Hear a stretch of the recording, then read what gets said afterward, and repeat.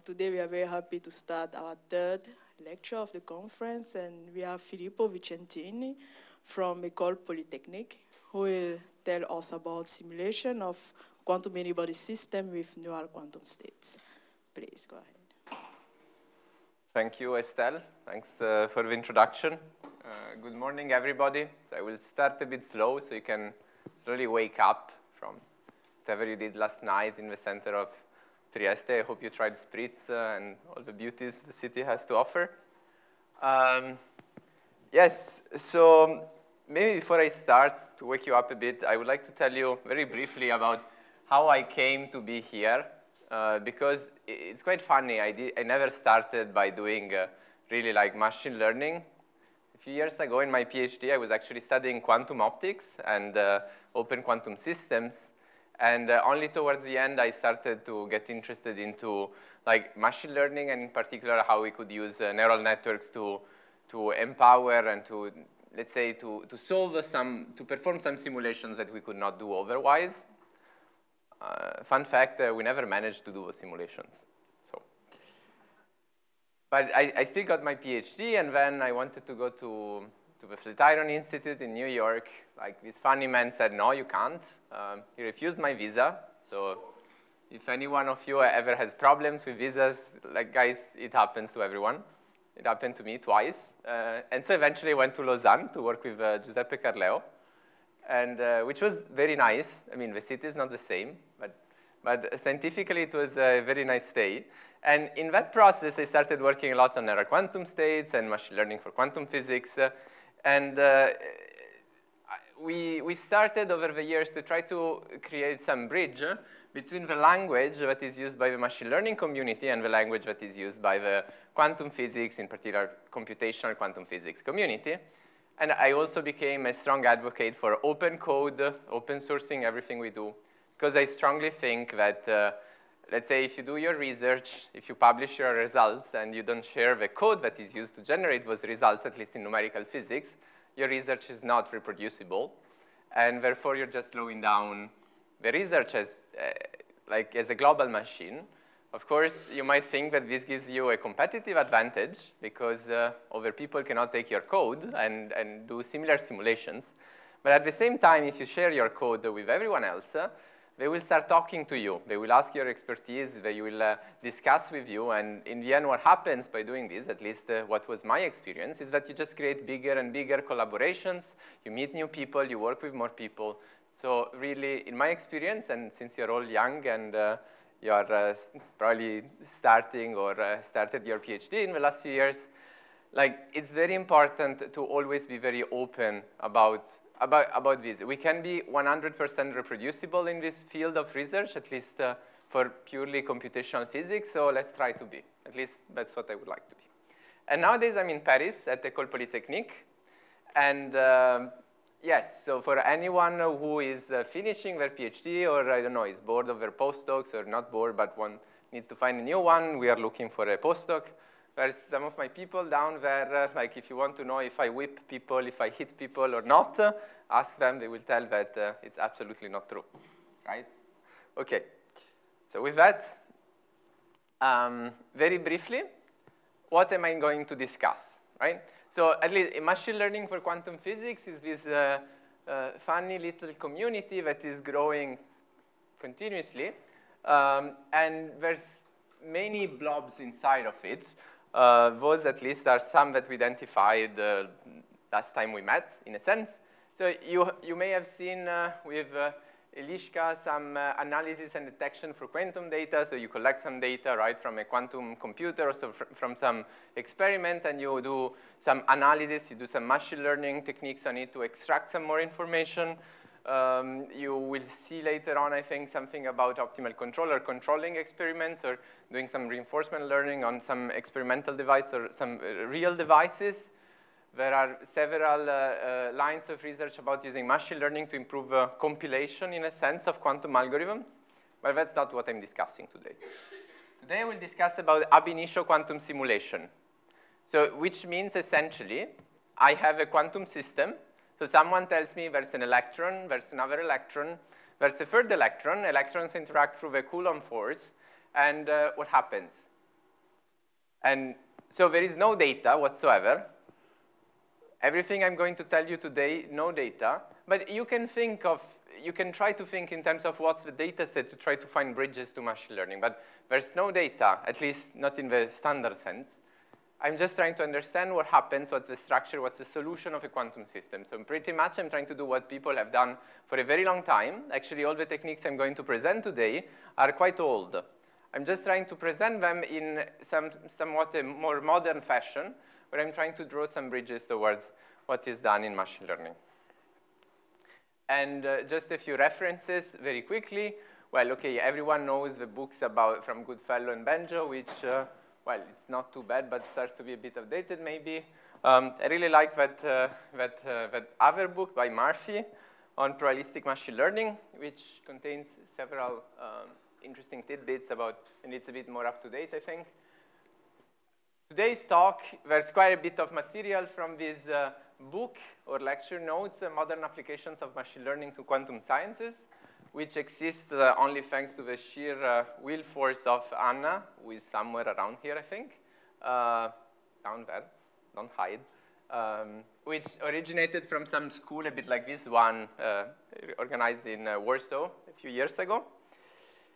I will mention a few things about automatic differentiation later on. It's a different picture, more mathematical, but which allows you to understand it a bit better.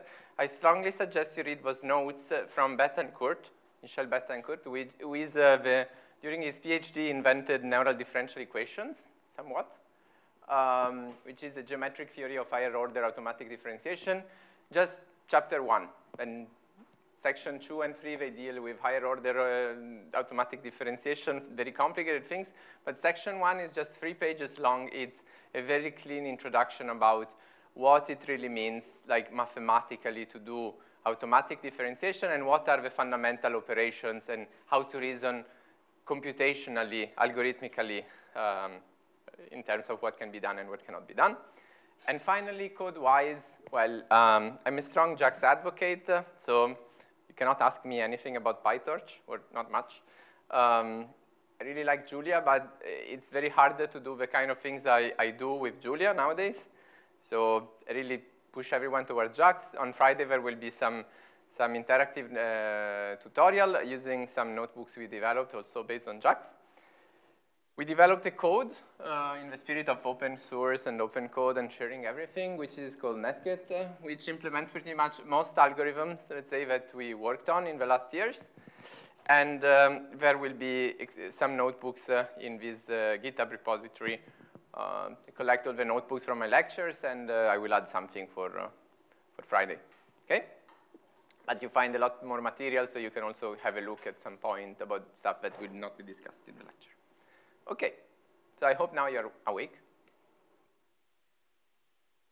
And let me give a very brief overview of what I'm trying to solve. So I will go very fast. I just want to settle down on some notation. Let's start down there. Yeah.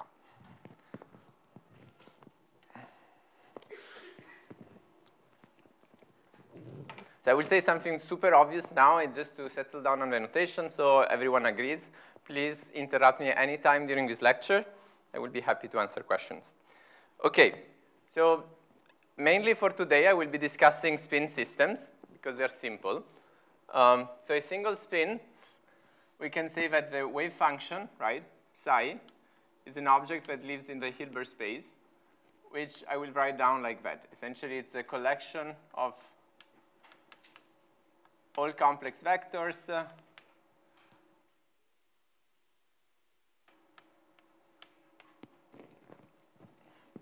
which are a linear combination of some basis elements. In this case, up and down, okay? I will use this. Sorry? Your writing is a bit small. Okay, let's try. So I will label with B of H, not bounded operators, but the basis of this Hilbert space, which in this case will be simply the set of up and down, okay? So those are the two basis elements that I have. And the dimension of the Hilbert space is essentially the number of elements in the basis, and in this case, it's simply 2. Okay? This is all very simple. And in my notation, the wave function, so I could be more mathematical about it. I will be very quick and sloppy, because we don't need the details. But the wave function is simply an object that takes elements from this basis, okay? Actually anything, but in particular from this basis, and gives us a complex number. Which means essentially you feed it, I don't know, some up configuration, and you get up psi equal psi of up, okay? And I know this is the dual, etc. Like, let's just be very, very, very sloppy about this, fine? And you can always use this to insert an identity, essentially, and you can always decompose the wave function, something like that, right? So the identity is nothing other than a sum of the projectors on all the basis elements. So I'll write it like that. Sum of x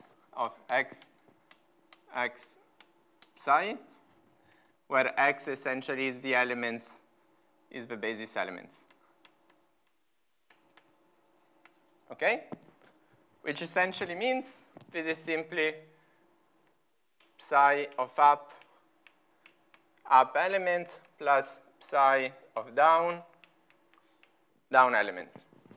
Is this clear for everyone? Okay.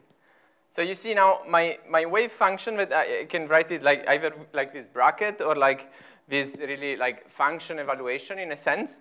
I feed it one of those basis elements like up or down, and it gives me an output, okay?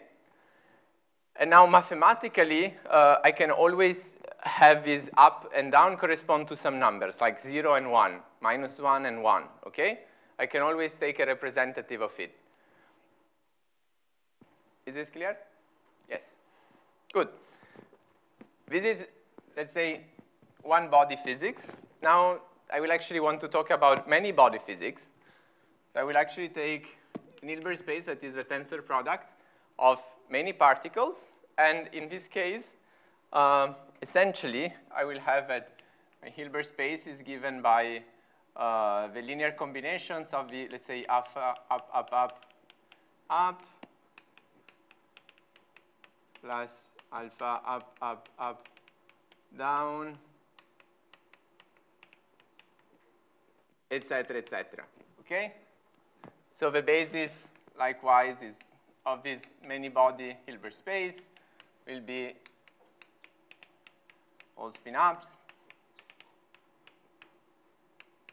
one spin down, and then all spin down. The dimension of this Hilbert space, of course, is exponential, 2 to the n. And so if I want to unpack my wave function in this basis, what I get is something that looks like this. Sum over x, so let's say over x1, xn, of psi of x1, xn, x1, xn. Clear? And for the rest of the talk, I will, again, be a bit sloppy, and I will just write this as sum over x of psi of x, where technically this is a vector, but practically I will never write it, okay? Just remember it. And this sum, therefore, runs over exponentially many entries. So doing this sum is expensive. Okay. Now, if I take my basis, not as an unordered set, but as an ordered set, like I can say that this is the first element of my basis, this is the second element of my basis, blah, blah, this is the last one. I have a one-to-one correspondence between an integer, 0, 1, 2, 3, or 1, 2, 3, 4, depends how you count, and those basis elements. So in a sense, I can always store in a computer the wave function, this object, as a vector of complex numbers, right? I can store it somehow like this, as psi of up, psi of up, down, psi of down, right? this vector will be exponentially large. So if we do 20 sides, well, if I do 20 spins, 2 to the 20, it's, I don't know, if you, yes, 16 megabytes of memory. It fits in my laptop easily, no problem. If I do 30 spins, that takes 16 gigabytes, which I think is all the memory I have in my laptop. And if I want to do 14, let's say 15 spins, think about, I'd written it down. Yes, so the largest supercomputer nowadays has 5 petabytes of RAM. So yes, so we can probably do about 50 spins by filling up all the memory of the largest supercomputer on Earth. You might go to a policymaker and tell him that you have a solution at 51 spins, so you just need to build a second supercomputer. Okay, now you have 2 supercomputers, you can do 51. And actually, the answer is at 52 spins, well, you need 2 more supercomputers. And so that's the quantum many-body problem. We cannot store this wave function. We need to compress it down somehow to something that is manageable. Or we need to make approximations that, in a sense, truncate away the quantumness from my problem, or that leverage some of my physical understanding of the systems such that I don't have to deal with such a large data set or such a large object in memory.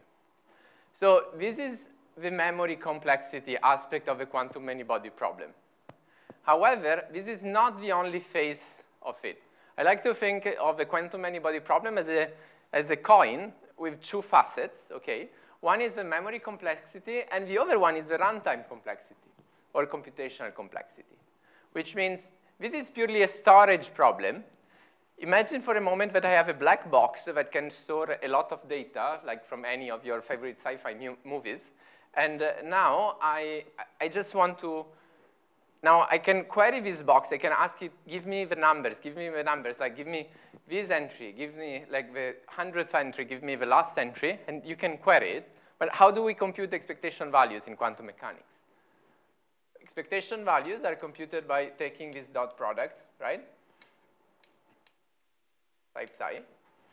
And this, essentially, how do I write it in terms of those configurations, which is eventually what I store in my computer, where, again, this might be very obvious for most of you. This is just a sum over xy, which arises from inserting an identity here and here.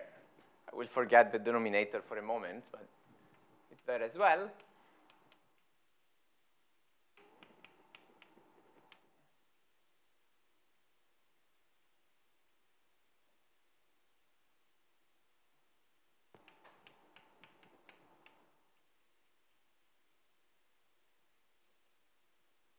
Right? So I have 3 sums. And if you didn't forget that I have this fancy notation for actually summing over n binary variables, well, it means that those sums are summing over exponentially many entries. So here I have 2 sums that run over 2 to the power of n entries. So even if I have a black box that can solve the memory aspect of a quantum many-body problem, I still have to compute things, and computing things will take exponentially many operations. So if you use, I don't know, like if you have a big supercomputer that can do it in a reasonable time, you add another spin, you need twice the amount of time or twice the number of supercomputers, and like this eventually breaks down. So you cannot solve this problem efficiently. So we don't only need to solve the memory complexity aspect, so we don't only need to find a compression way, a way to compress the wave function, but we also need to find a way to compute quantities efficiently. Okay? And essentially, I will be discussing those 2 aspects. And it's important to keep in mind this duality, because there are some algorithms, like I think you will see them this afternoon, like tensor networks, that can solve and can address both problems at the same time.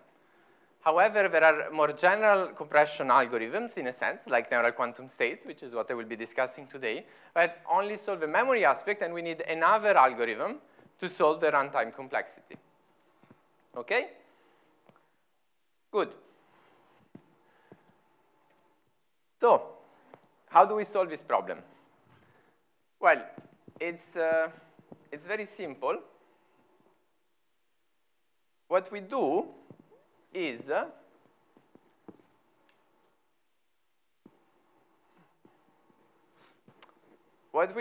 is we take the wave function, and instead of storing this very large number of complex numbers, we do a little trick. No, I don't have colors, unfortunately, but I do have colors. Oh, it's fine, it's fine. Thanks. So instead of storing this large set of numbers, I will instead now store a vector theta, let's say, where theta lives in some W, which I will call my variational space, or my space of variational parameters, which it's defined such that the dimension of W is much smaller than the dimension, than the exponentially large dimension of a Hilbert space, okay?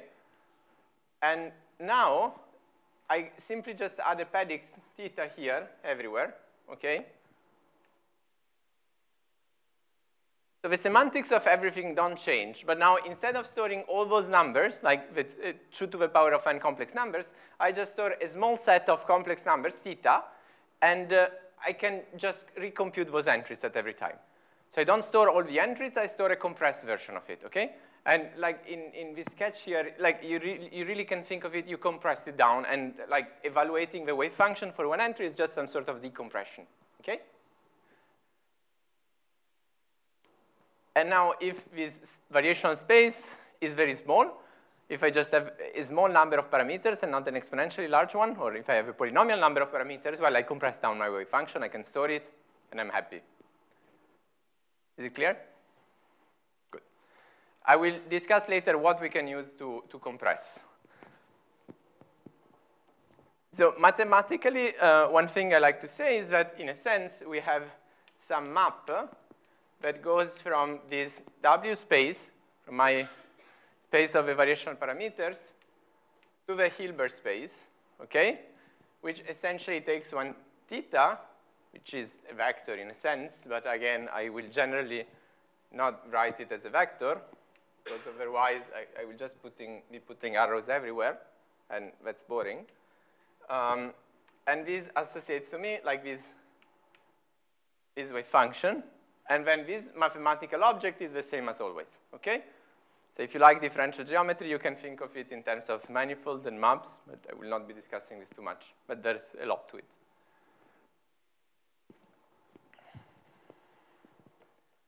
Okay. Now, and again, even if I do this, of course, if I put small thetas everywhere here, you can see very well but I don't solve the runtime problem. But I still have those sums over exponentially many entries, and this issue is still there. Okay. So let me give you a few examples of what we can do to compress. And so those kind of compressions in the historical jargon for physicists is variational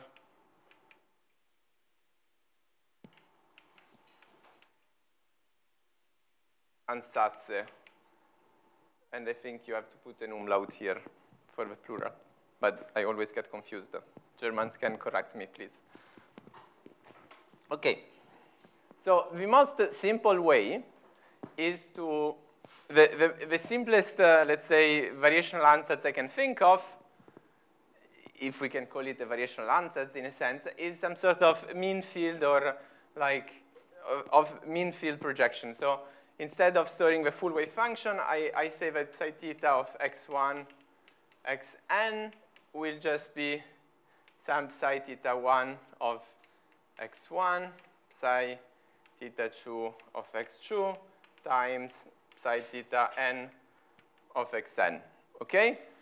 So now every one of those, it's a wave function for the single particle, which is 2 complex numbers, and I simply take the product. So in total, I have 2 times n complex numbers to store, and I can always evaluate it efficiently, right? I can just query this entry, this entry, this entry, I just take the product. What happened? Of course, this cannot represent all states. If you know something about quantum mechanics and entanglement, you will know that this is a product state, and it cannot represent and encode any quantum correlation. It's a brutal approximation. turns out that if you do this, and you plug in these ansatz inside of this expression, you can also automatically compute those sums because like they will factor out and everything will be much easier. So you actually solve both issues. But of course, it's brutal. And so we want to go a bit beyond. I want to study systems with quantum correlations. So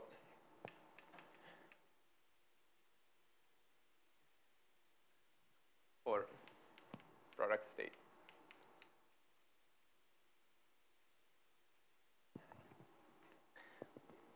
So what you will see this afternoon instead is some sort of generalization of this approach, which is, I will only write the matrix product state, or MPS for short.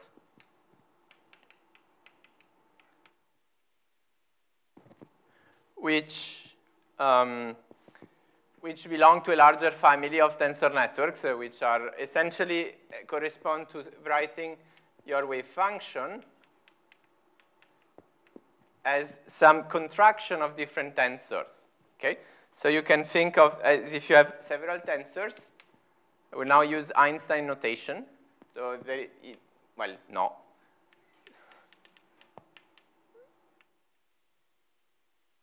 I have some sums over I1 to IN and I prime to I prime N, which are some indices.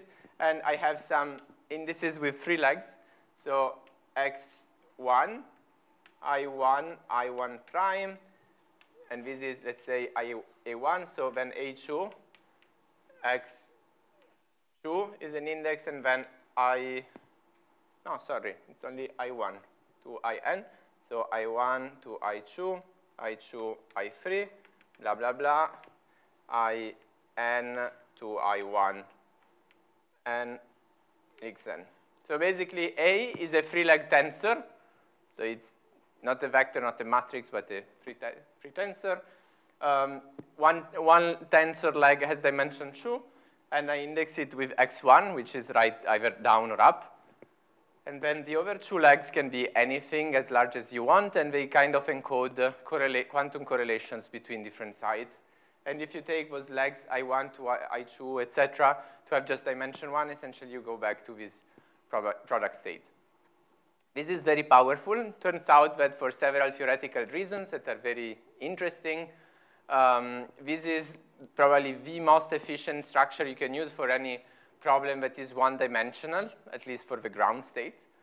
But in general, what do we do if we have a 2-dimensional system, 3-dimensional system, if we have some chemical molecule where it's very hard to define precisely a structure? Is there a question? No. So, there's many other ansatz that have been developed over the years. I will just cut it short and say that at some point in 2017, Giuseppe Carleo and Matthias Stroyer had the nice idea to say, why don't we just take, instead of something complicated that requires a lot of physical knowledge about the system, why don't we just take a neural network and let's call it a day? So essentially they said, why don't we take, for my wave function ansatz, something that is like literally the exponential of the output of a neural network. Okay? And actually, you can also think that this exponential, you can just leave it away and it's a technicality. Okay? This is this huge science paper. Like the idea is simply to say, my variational ansatz is the output of a neural network, that's it. Done. Okay?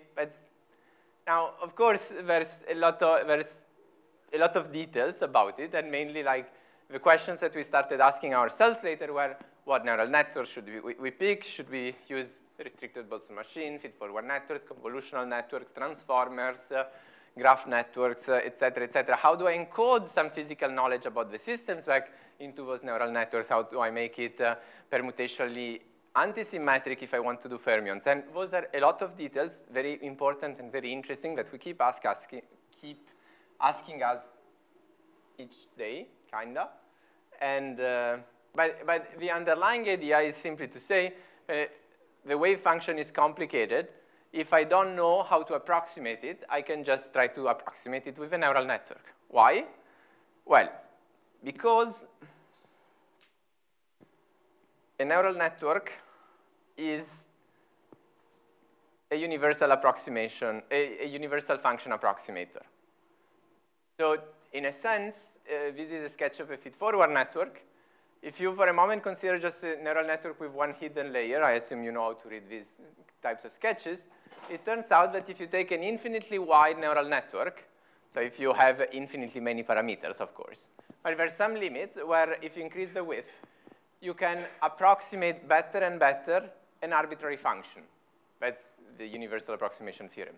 So let's say if you have some f star, some function that you want to approximate, which would be my, I don't know, some target wave function I want to encode, fw is my psi of theta, if you want, the wave function that is encoded as a neural network. I can increase the width. If I find the good parameters, I can represent it. Of course, I need to find the good parameters. This will be the rest of this lecture. Now, this is for one layer, okay? This is proven, like already by Sibenko in '89 and several others later on. However, this was, as I said, this is for one layer neural network, like one hidden layer. More recently, people started to say, why is deep learning so powerful? Why do deep networks work so well? Well, here it's problematic. There are no hard results. There are many conjectures. At least last time I checked. Maybe I'm outdated, because it was a few years ago. But I have heard no, let's say, any huge award being given out, so I think that's still the case. And so there's a few conjectures that say that if I send the depth to infinity and I keep the width of my network constant, and every time you increase the depth, essentially you're just multiplying by some number, adding some constant number of parameters. Well, then it turns out that the error that you commit in your approximation, your best approximation, goes down exponentially fast. So you see, it's very interesting because for one layer neural networks, at least, those are not very useful in practice, but are just motivational results. Let's say, like foundational results that tell us why this approach should work. If I have a one-layer neural network, like one hidden layer neural network, if I double the number of parameters, the error of my best approximation should go down like polynomially, okay? Instead, if I have a deep network, if I add another layer, which I'm not even doubling my number of parameters, well, the error is going down exponentially, so much faster. So this is not proven anywhere, but there's a lot of evidence that it is the case. There's some tentative proofs in some very edge cases that are completely useless in practice, but actually interesting from a mathematical point of view, and you can read about them in that paper by Lu and co-workers from 2017, NeoRIPS, which is highly cited by today. It's very beautiful, if you like math, because it's a bit intense. But that's the idea. That's why deep learning is, in theory, powerful, okay? Because if you can approximate things much better. And so eventually we will want to do the same. Even if in the field of neural quantum states, for the first 3 years, we were just using one-layer neural networks for most of our papers. And it's okay. And if you're asking and before I delve in the other aspects, so how we compute quantities with neural network quantum states, let me just say one very quick thing. What happens if I encode my neural network this way? Well, first, assuming if there are no assumptions on the architecture of a neural network and if there are no assumptions on the weights, the neural network will be spitting out random numbers. Now, the beauty of Hilbert spaces is that it's just a vector space. So any set of random numbers, it's a valid vector in the Hilbert space. Meaning that a neural network that is encoding a wave function will always be encoding a physical wave function. Maybe it's not the one you're looking for, but it's always a valid state. It's not normalized, but it's valid, okay? The reason I mention this is because if for some reason you're a bit masochist like me and you want to study open quantum systems and encode density matrices, this starts to be much harder because you cannot allow for any density matrix to be encoded. You want it to be Hermitian, and you want it to be positive semi-definite, maybe. Apparently not, but okay.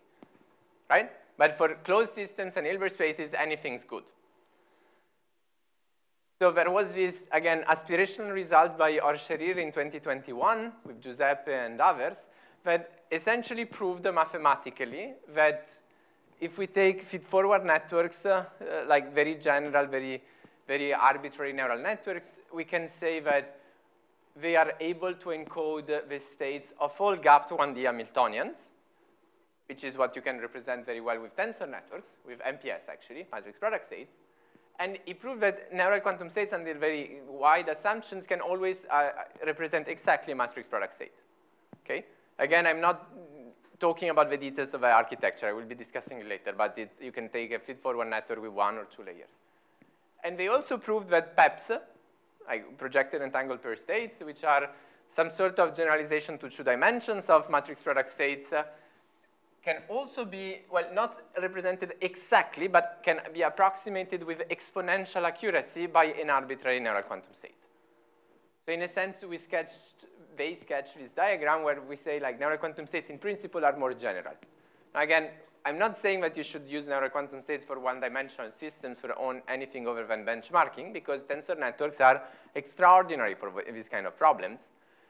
But for problems where you cannot use them, well, this starts to be fair game. And then there were several results about the fact that neural quantum states can encode some string bond states, some topological states, ground states. They can represent volume law states. And there's a lot of results about what we can represent.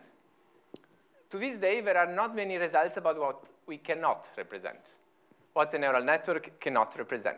And this, I think, is the next frontier, understanding what are the limits of those techniques.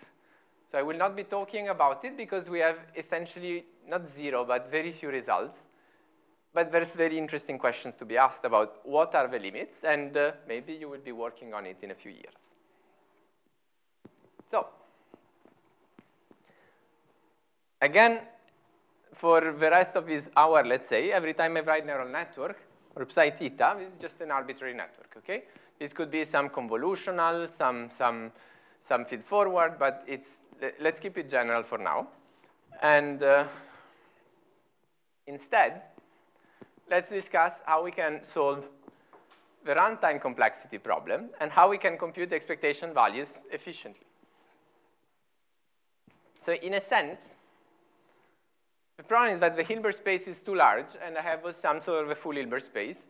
So either there is some magical property, like for tensor networks or product states, where in a sense I'm truncating away some huge chunks of the Hilbert space, so I don't need to do this sum over everything, or I need to just ignore blobs of the Hilbert space. So what I will be trying to do will be to try to rewrite this expression in some form where instead of summing over the full Hilbert space, I sum only on some carefully chosen configurations axis of the Hilbert space, okay? And essentially, this means I will be doing some Monte Carlo sampling to select the most important configurations and evaluating the energy, some sort of energy estimator only on some configurations. So how do we do that? Well, again, I start from this expression, psi theta h psi theta divided by psi theta psi theta. Now, what I can do is I can insert an identity here, as I've done that, right? And so I get sum over x of psi theta x x h psi theta divided by psi theta psi theta. I've just done basically nothing. And then I can take another color, and I can do now something very, I don't know, very stupid, but which is the foundation of all the calculations we do all the time, which is I multiply and divide by psi theta of x, okay? So why do I do that? Because I want to extract some probability distribution. So you see, this is complex. If I multiply it by complex conjugate, I get a probability distribution. the Born amplitude. So now if I collect them, I get something that looks like sum over x of psi theta x square modulus divided by psi theta times x h psi theta divided by x psi theta. Okay? Now there's a little caveat. I divided by psi theta of x. This might be 0, and the mathematical police might come looking for me. Turns out that I am allowed to, like the law says I can. Why? Because psi theta of x is already in this expression. So if psi theta of x was equal to 0, this blob would be 0. Okay? In a sense, what I'm saying is that, with another color, I can say that I sum over all x's such that psi theta of x is not 0. Okay? Because then I have another blob where I sum over the x's where psi theta of x is 0, where I have psi theta of x, x, h, psi theta, divided by psi theta. Well, but psi theta of x is 0, so this is 0. So this is 0, right? And so I'm allowed to do that. Remember that because later on I will do this and I will not be allowed. Okay? Good. So I do this and I get this expression. Now, this blob here is the Born probability amplitude, right? So it's a quantity that is, so this blob here, I will often call it p theta of x, which is a real number. It's larger than 0, and it sums up to 1. Do you all agree? Is it clear to everyone? Yes? Good.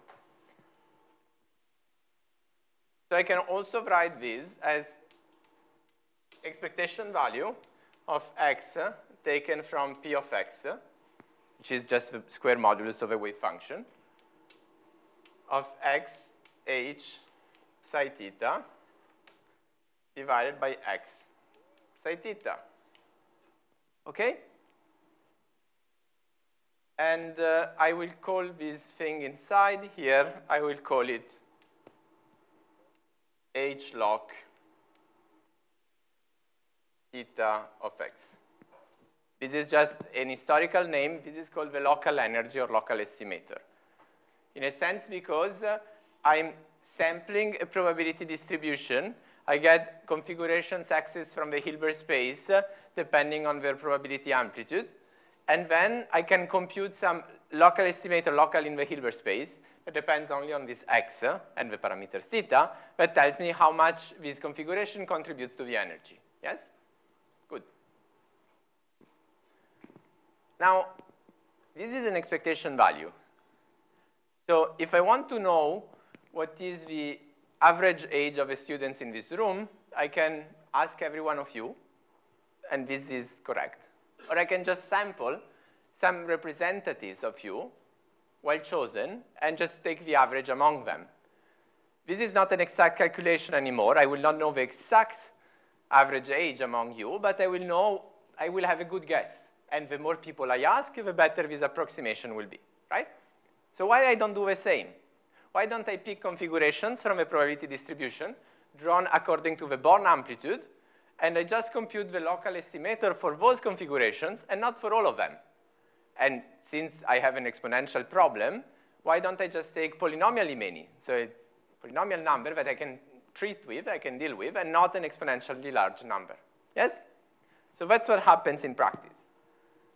Essentially, I approximate this expectation value with its sample mean or sample average, which means I choose a certain number of samples, an S, number of samples. I take a sum over, let's say, over some x's taken from a set. Let's say, no, let's write it as I from 1 to an S of h log theta of xi, where xi are distributed according to this probability distribution. Okay? Is this clear? I see confused heads. Right. And now you see, I started from a sum over exponentially many entries. I end up with a sum over few entries. And I'm happy. Now, this all works and it's polynomial if h log is also polynomial time. So if I can compute h log in a short amount of time, not in an exponential time. And I don't have blackboards anymore. Yes. Let's take this one.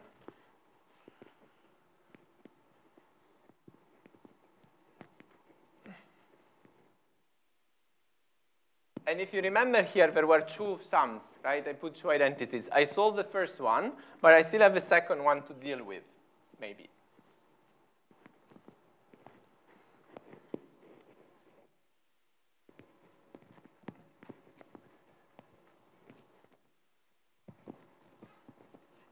Yes. So, h log of x. I need to be able to compute this in polynomial time.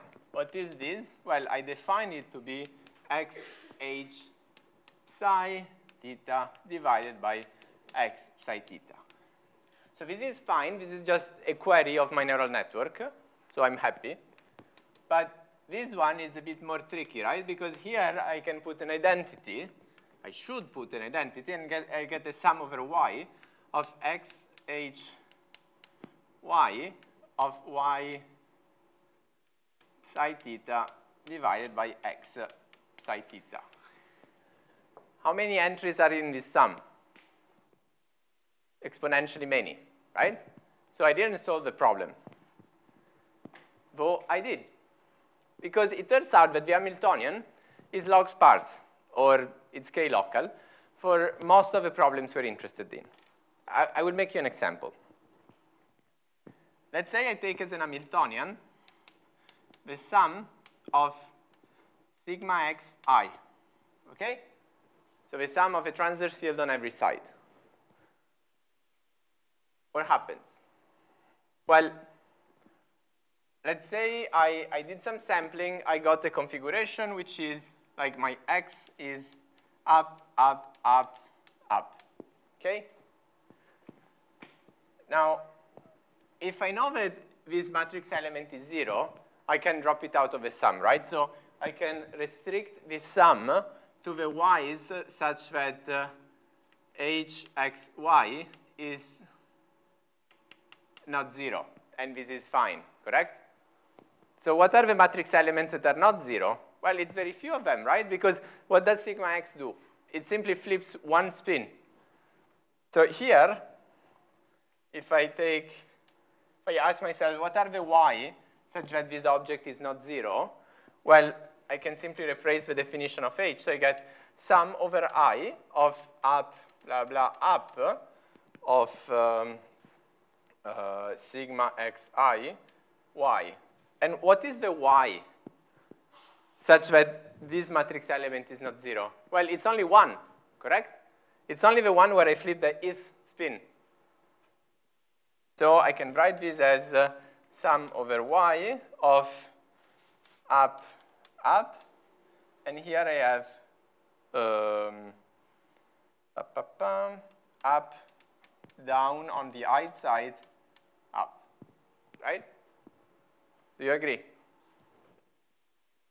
So I call those the connected elements of the matrix. So given an operator or a matrix H, I can take a configuration in the basis of my Hilbert space, so like all ups or some other thing I sampled, I take, I generate whatever, I don't care. And then I ask, what are the connected entries? Which in a sense means, like, what are the configuration that H connects it to, such that H is not 0? And in general, they are polynomially many, as long as your Hamiltonian is physically reasonable, which means you have some local interactions, few body interactions, like 1, 2, 3, 4 body, If you go to 8 body, of course, you start to have a lot of those connected entries, okay? And so you get one of those entries in general for every Pauli operator you have in your Hamiltonian. This is very similar to what happens in quantum computing. And so, in a sense, let's say for this particular Hamiltonian, this sum here over y will simply be essentially a sum over all the y's where I flip only one side, okay? So I have only order number of spins, non-zero entries in this sum. And then I simply query my wave function for those modified configurations. I recombine them accordingly, and I'm done. Is it clear? So in a sense, computationally speaking, if I want to build some code or some algorithm, you will see it on Friday, that computes this, what I need is simply a black box, a function, an object, to which you feed the configurations of your Hilbert space, and you ask, what are the connected components? What are the components such that the Hamiltonian, the matrix element is not zero, and also what are those matrix elements, because you have to put them here, okay? So if you play with Netcat, you will see that we exactly have one such function, which is called getConnectedElements, getCon, which gives you those objects. And it's a very good building block to implement this kind of algorithms. And it's something you should do yourself if you're writing those algorithms from scratch for yourself. Okay? Are there any questions? Good. So, in a sense, until now, I told you that we can compress the wave function down to something small by using some variational representation. That those variational representations, if I have a polynomial number of parameters, they are efficient in a sense. I've also assumed, I didn't say it, but I assumed that when we evaluate those bit strings, those configurations, when we evaluate my neural network, the evaluation of the network is efficient, as in it's polynomial time, it's not exponential time.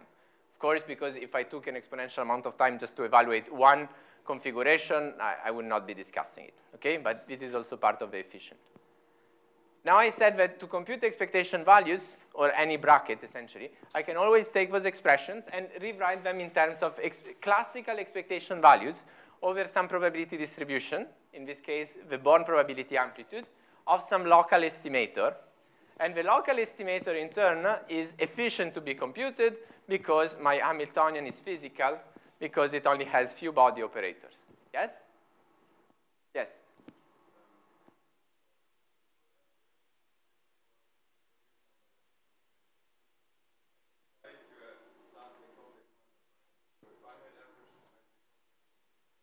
Yes. What is the expectation value of this expectation value?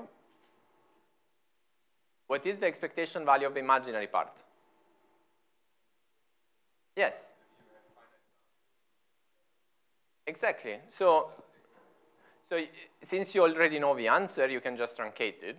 And it can actually be used to know how off your algorithm is, how off your sampling is. Because if you see a huge imaginary part, well, it's a warning bell that something is off.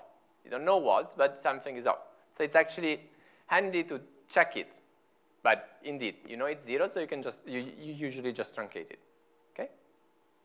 Any more questions? No? Okay. So one thing I didn't discuss yet is how can we generate those samples, right? So by the way, those samples are very easy to generate in a sense on a quantum computer, because if instead of a neural network here I had a variational quantum circuit or some quantum circuit, those are just the bit strings I can get out of it. However, how can I generate them starting from a neural network?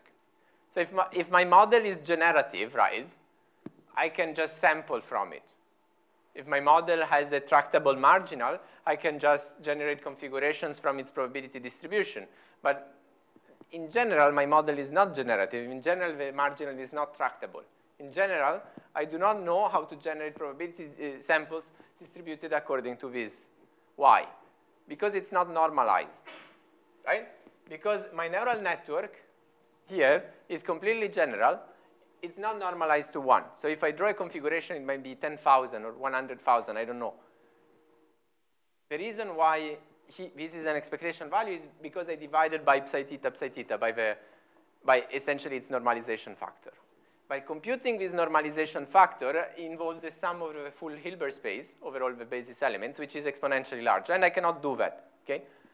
So one thing I would like you to remember, if you just wake up for 10 seconds and you can go back to sleep, is that every time you have those objects, the way we construct a sampling estimators is always by looking at what we cannot compute, and we make it disappear by shoving it inside of the probability distribution, okay?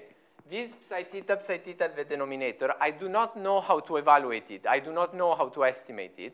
So I simply try to construct a probability distribution for which this is the normalization, okay? Because then when I write it as an expectation value, the probability distribution, actually all the probability with its normalization disappears. Is this clear, or was it too fast? So it's a guiding principle. If you ever want to write a stochastic estimator for some crazy quantity, ask yourself the question, what can I not compute because it's too hard, and make it disappear with a sampling, okay? Good, can go back to sleep now. Okay, so now I want to quickly say something about how we generate samples drawn from a distribution, assuming my neural network is completely arbitrary, or not generative for those that like machine learning language. How do we do that? We do Markov chain Monte Carlo sampling with the Metropolis Hastings acceptance rule. So if you know what this is already, raise your hands. Do I need to show it? Yes, okay. Then I will quickly show it. The others can, I don't know, go back to your Twitter feed or anything for 5 minutes.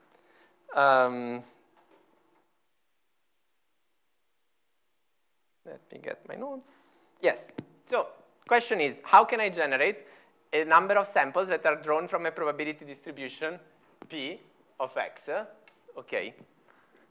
And I want to generate some set of samples, X0, X1, Xn.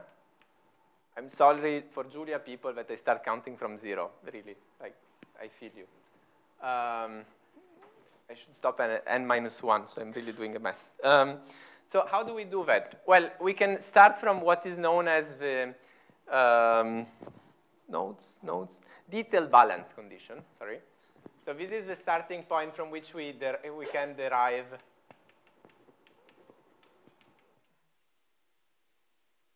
our algorithm. And the idea is the following.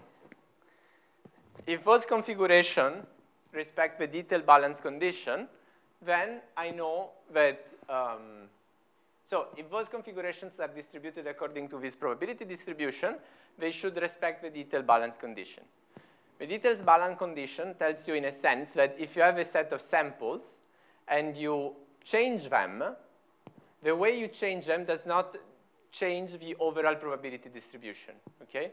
So it's some sort of, if I have some non-equilibrium system at equilibrium, meaning if I have some macroscopic equilibrium but not microscopic because there are still some changes at the microscopic level, I need to respect this condition. And the condition tells you essentially that the probability to be in the configuration x of t times, what do I do? Yes, t times the probability to go that the configuration x of t becomes x of t plus 1 at the next step should be equal to the probability to have a configuration xt plus 1 times the probability to get xt given xt plus 1. Essentially, it's telling you the probability that I take one random configuration from my distribution and I change it to the next should be equal to the probability to have this next configuration and to go back. Some sort of reversal symmetry, okay? And this is this is a foundational result in statistical physics. So it's very beautiful. There's a lot to say about it. So I can start to play a bit with the math, and I can write this thing. I can say,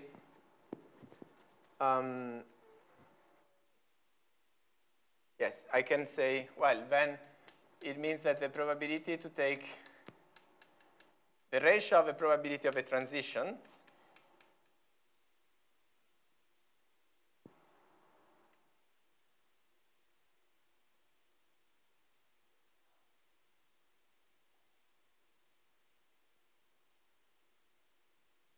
So the ratio of the probability of a transition should respect this condition, right? I just divided and multiplied. And now what I want to think about is I want to find a way to construct this chain of configurations. So it means if I have one configuration at time t, I want to be able to generate the one at t plus 1. How do I do that? I kind of know this probability distribution, kind of, the ratio at least. I don't know this t object. So I try to make a guess for the t object.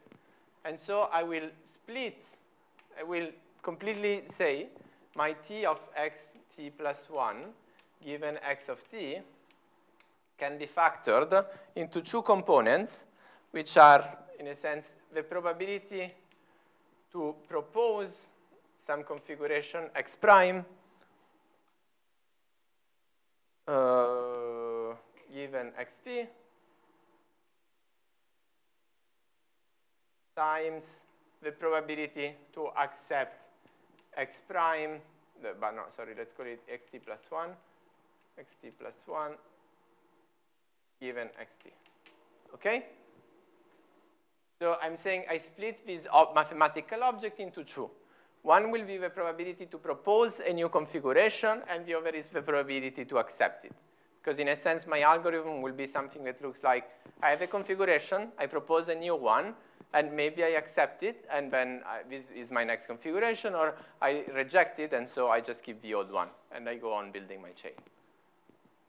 So now if I plug these definitions inside of here, what I get is that essentially I substitute this blob in here, I will get something that looks like this. The probability to accept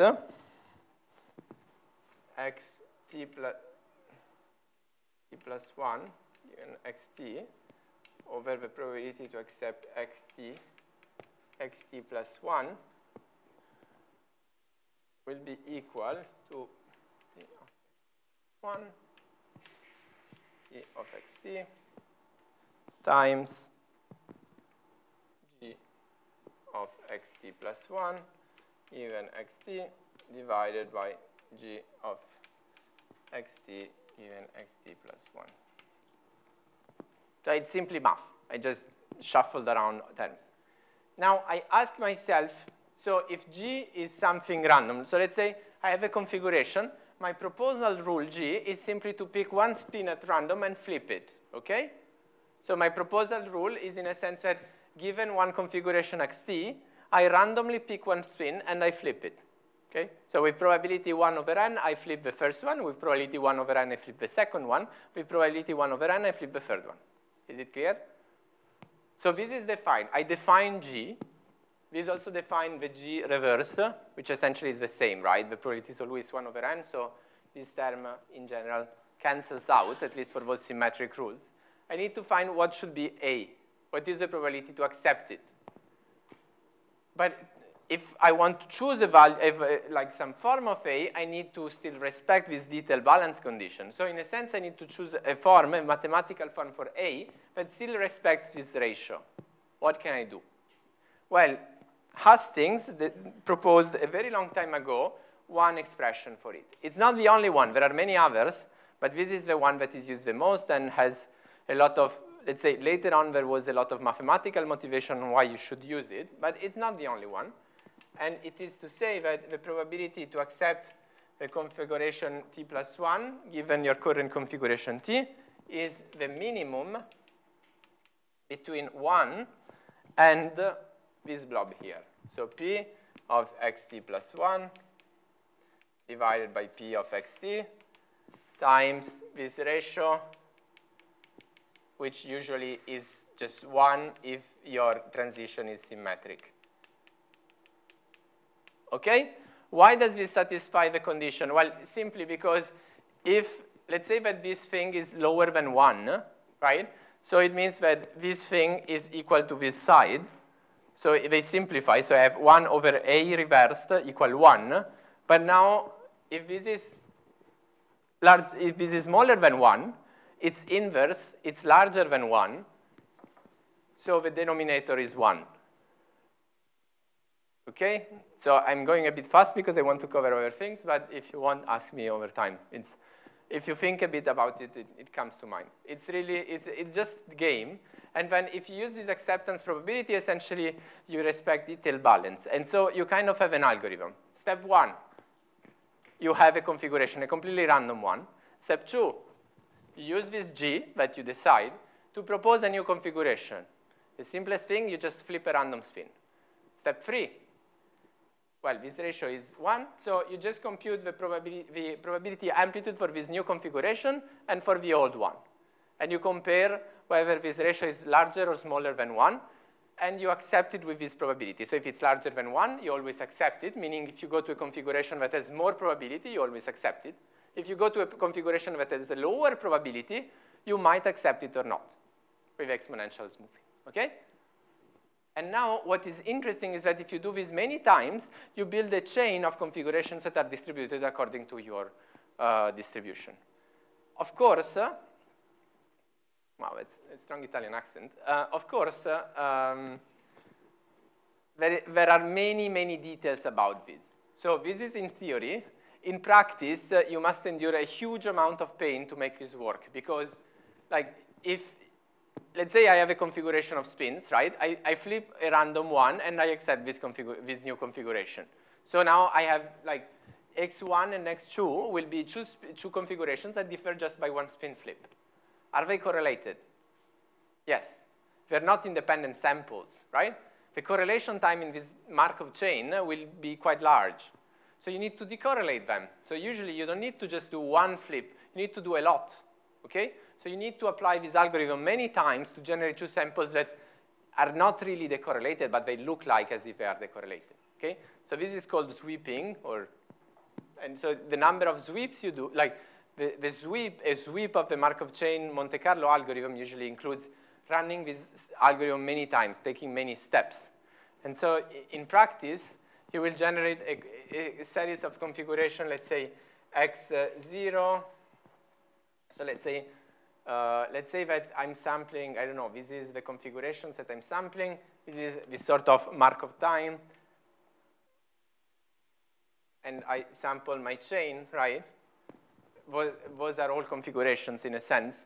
I would not be using, for my Monte Carlo estimates, all of those configurations because they're correlated. So I will pick, I don't know, the first one. No, usually we discard the first part because we initialize the Markov chains from some completely random configuration that is probably not good, not distributed according to the distribution.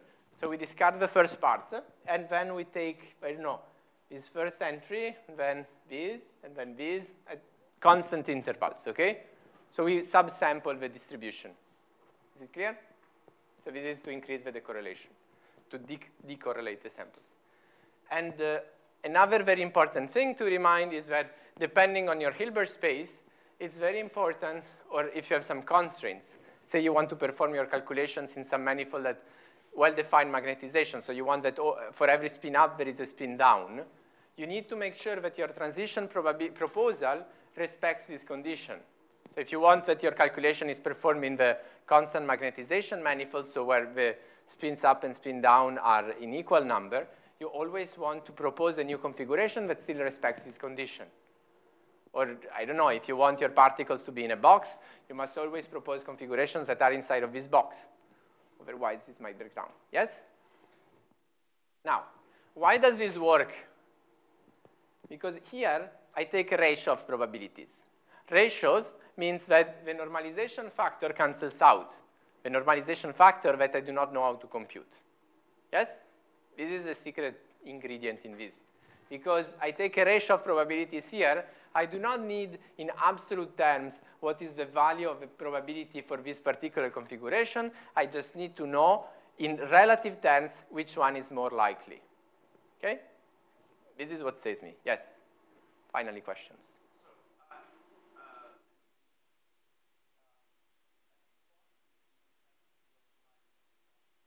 No, I'm talking about everything else. Next thing, optimization of theta. Okay.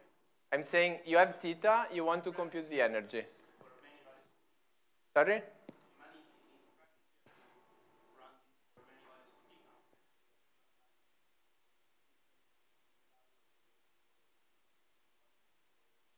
In a second, I will get there. But the idea is that this is the energy, right?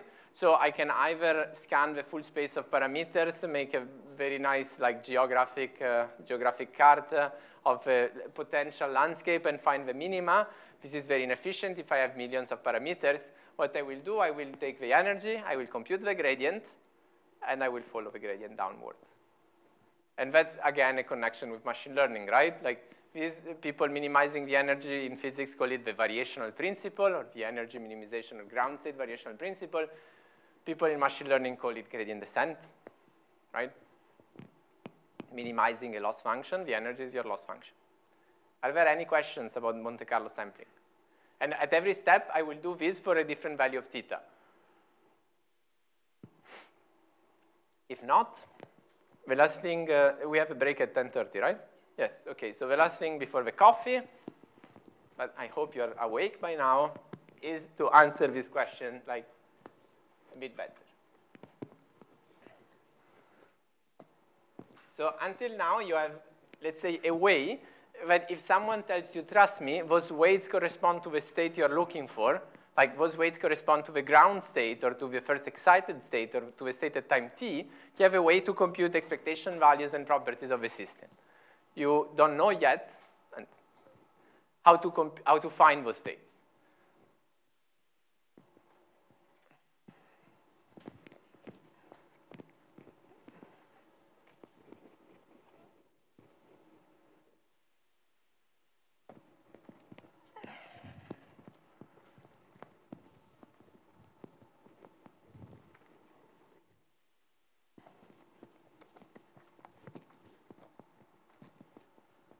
Okay, so, fuck, sorry. Okay, so, let's compute the gradient of the energy. I think I have a slide so I can go faster for this.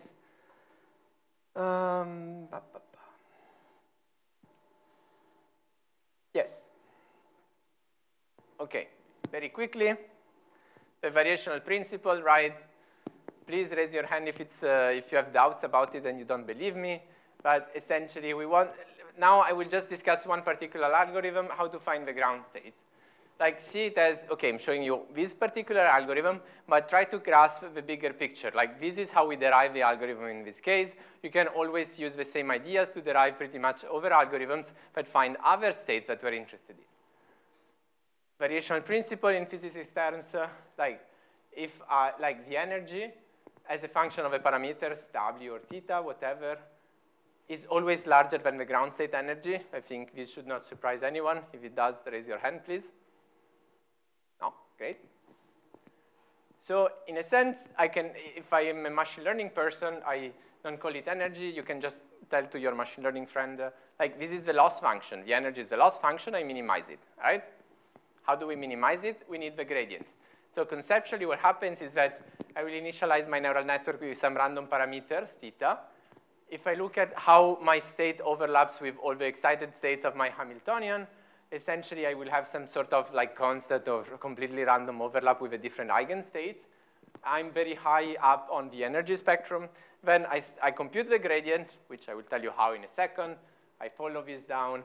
I start to increase my overlap with the ground state and diminish it with the high energy ones. And eventually, if everything goes well, which, beware, doesn't always happen, I convert to the ground state, or something that really looks a lot like the ground state.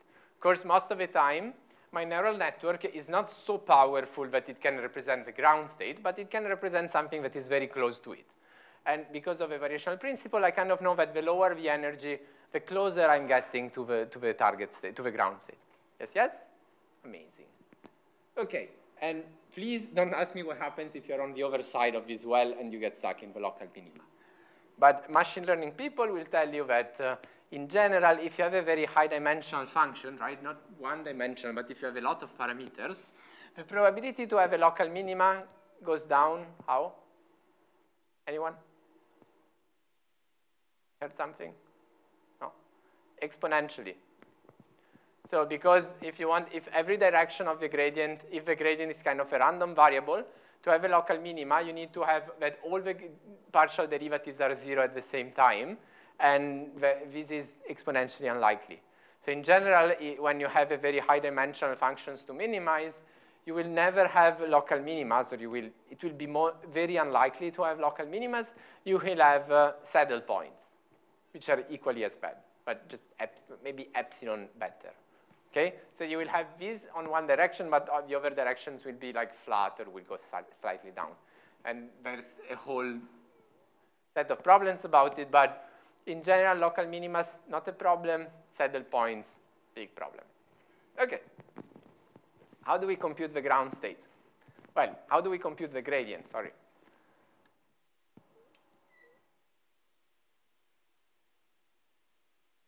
Right, this is what they want. And actually, let me write the gradient as d theta, okay?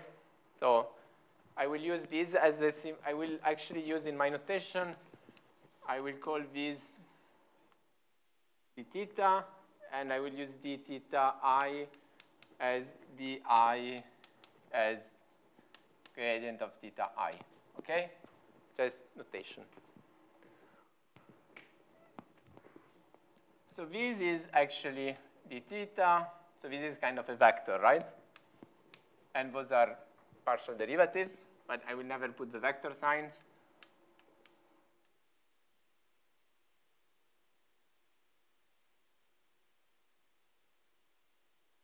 Okay, now, if you remember, I said before that psi is a function that takes whatever input, right?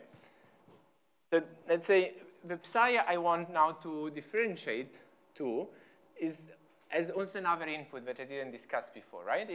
It takes a set of parameters times a configuration in the basis of a Hilbert space, and it gives me a complex number. So in a sense, it takes a theta times some configuration x, right? And gives me psi theta of x, correct? Now, this is a complex function. There's a little detail to be discussed about what happens when I take the derivative of the complex functions, because this is not so straightforward. So, one, there are two cases that matter, okay? And this is very badly written everywhere. So pay attention for a second. So we can assume that the weights are real, so that this is some r, okay? Then I might have to take the derivative with respect to theta of psi theta of x. So this is complex, but thetas are real, okay? Psi theta is not a holomorphic function because the weights are real. So basically, it's a real to complex function. However, this is always well defined.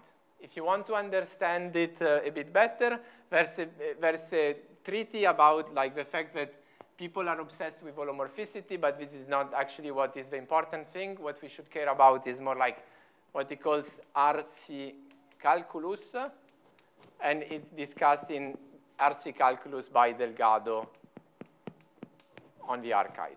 It's a very long thing, but reads very easily. Just read the first chapter, which is about single variate calculus. The rest is all the same, just for multivariate. In a sense, what he wants to tell you is that this object is always well defined, and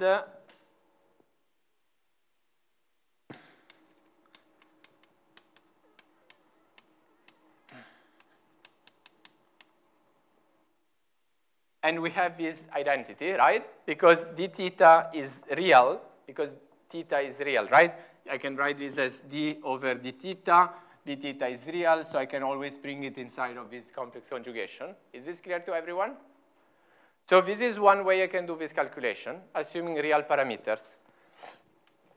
The other way I can do the calculation is that I can assume that my parameters theta are complex, okay?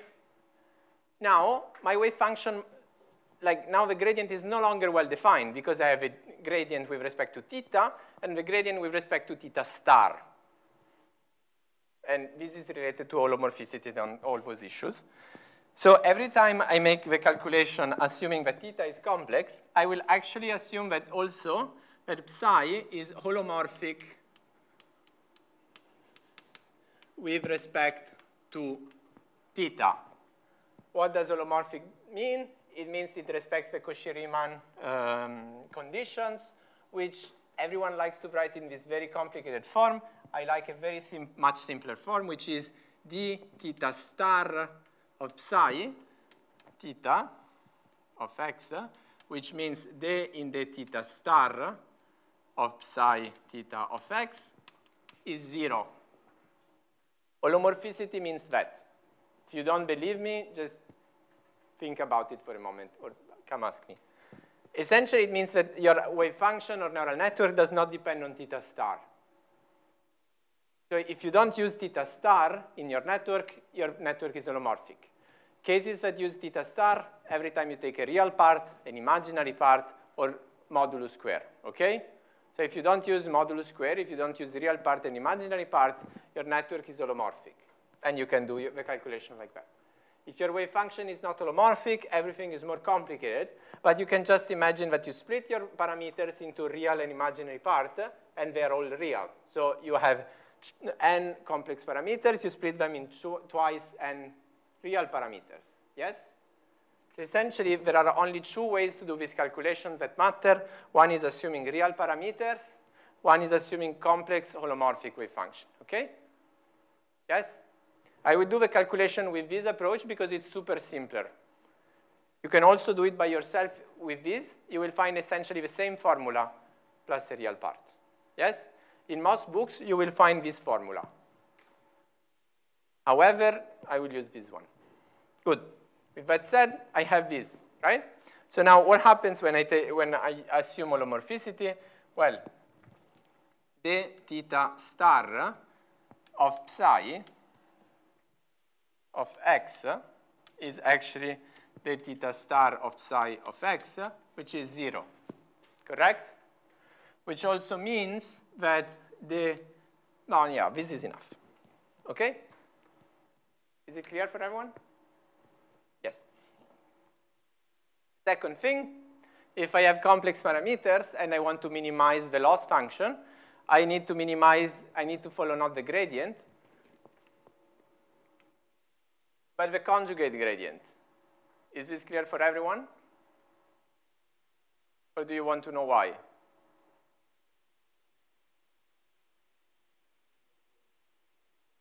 No, that's the point.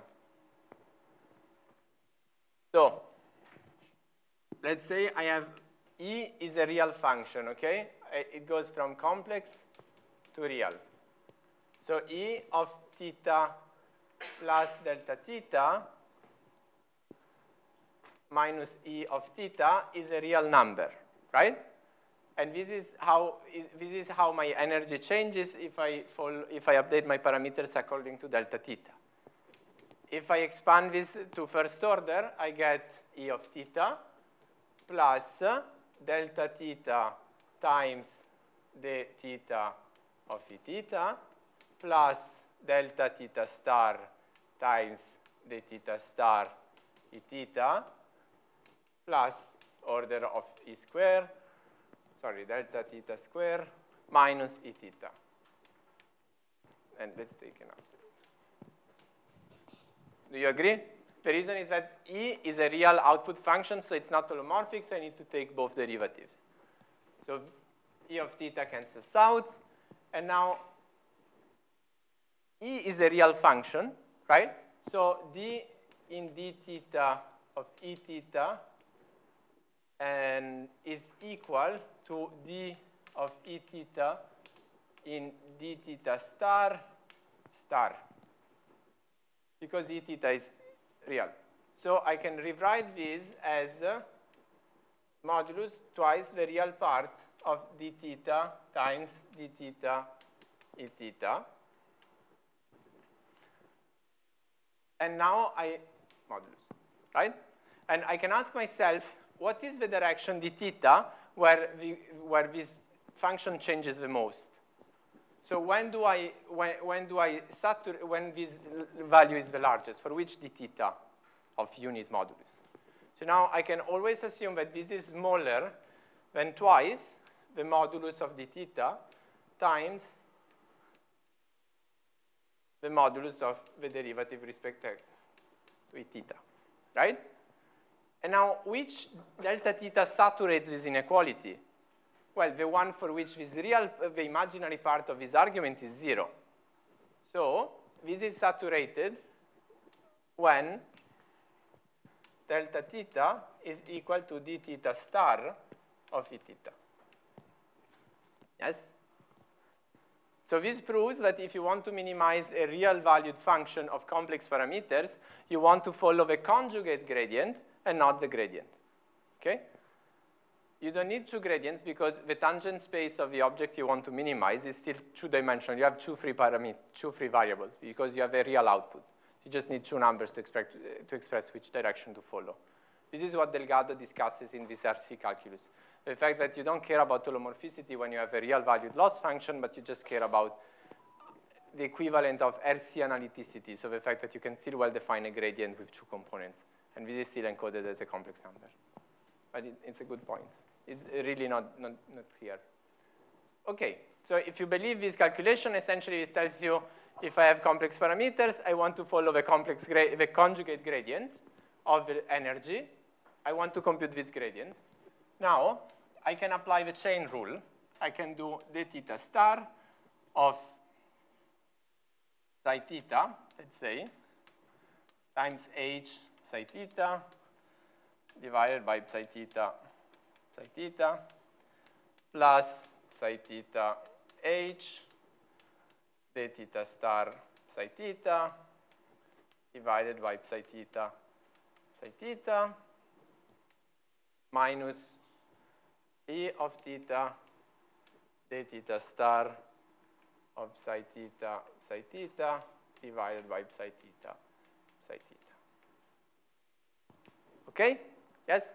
Now you remember, that's why I wrote this condition. So d theta star of psi theta is 0. Okay? That's because the function is holomorphic. So this term here is equal to 0.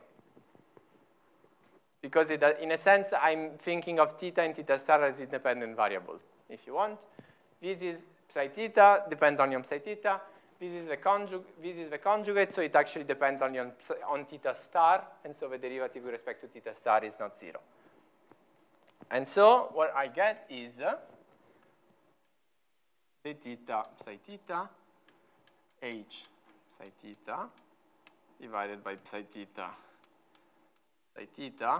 Here I lose the star because I bring it inside the ket, which is conjugate. This is 0 minus E of theta. And here I pull off the same trick, so the theta psi theta divided by psi theta. Yes, yes? Okay. If you did it not assuming holomorphicity and with real parameters, you would kind of get the same thing and the real part. Sorry? No, I absorb it back into E theta because I get numerator divided by denominator squared. So this is the energy again. So now I have brackets again, right? Those brackets are, if I plug the identity inside, they are expectation values, and so we have a sums over the full Hilbert space. They're very hard and very expensive to compute. I don't want to compute them that way. I want to estimate them with Monte Carlo sampling, okay? So I need to pull off the same tricks I did down there to obtain some probability distribution on which to expect and rewrite them as expectation values over the Born probability amplitude, okay? So this is what I will quickly do now before we can take a break. I think we're not over time, right? Yeah, come on, just 1 minute. Okay.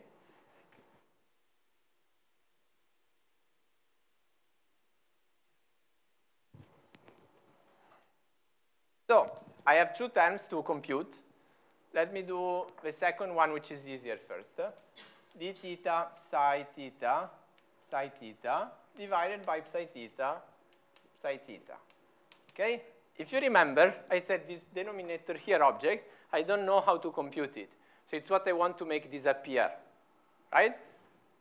By absorbing into a probability distribution. So what I will do is I insert an identity here. So I get d theta psi theta of x, x psi theta, divided by psi theta. And I pull off the same trick with the same color.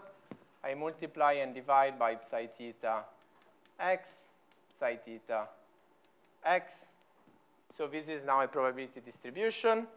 And I get sum over x of p theta of x times d theta psi theta x psi theta x.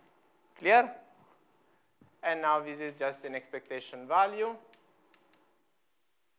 of x sampled from the Born amplitude of this object, which, if you want, is just d theta star of log psi theta of x. Do you agree with me? Is it clear? Because this is the psi theta divided by psi theta, so it's the log. Yes? Good. So to estimate this object, I just sample a bit and I compute the gradient at those entries. Okay? Not everywhere, but just as those entries. And this is correct. This I'm allowed, right? Because if I can divide by x, because here there is psi theta of x. Okay. And now, last thing before lunch, before break, d theta psi theta h psi theta divided by psi theta psi theta. Again, let me put an identity here.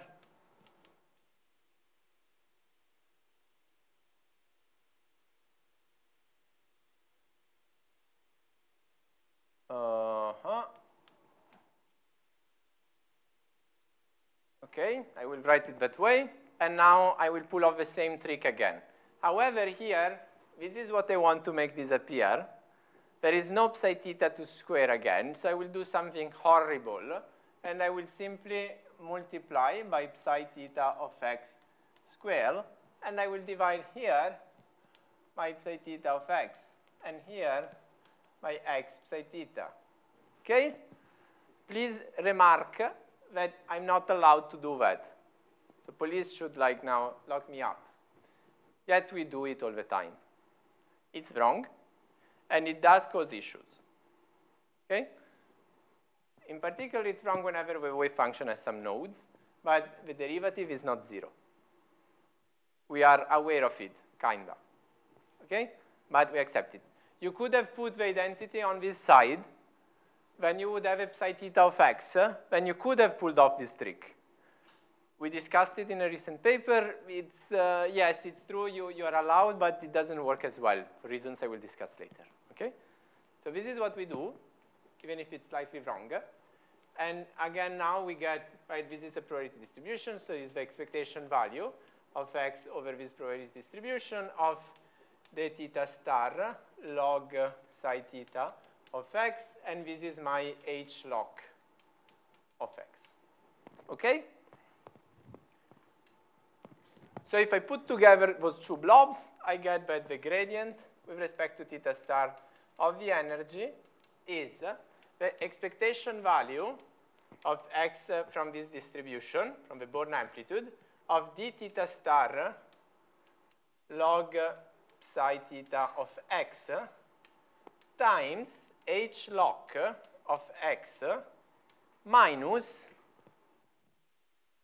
the expectation value of h log of x over x. I went a bit faster because I'm out of time, but so please bear with me. The idea is that here I have this d theta star log psi theta, which is the same object I have here. So this h log is this one, and that one was multiplying the energy, right? Here. But the energy is nothing else than the expectation value of h log.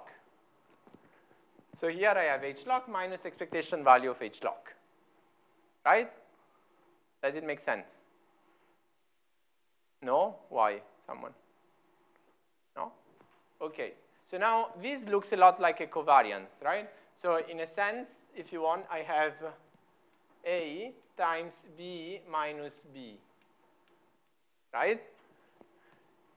you can show very easily that this is also equal to A minus expectation of A times B minus expectation of B.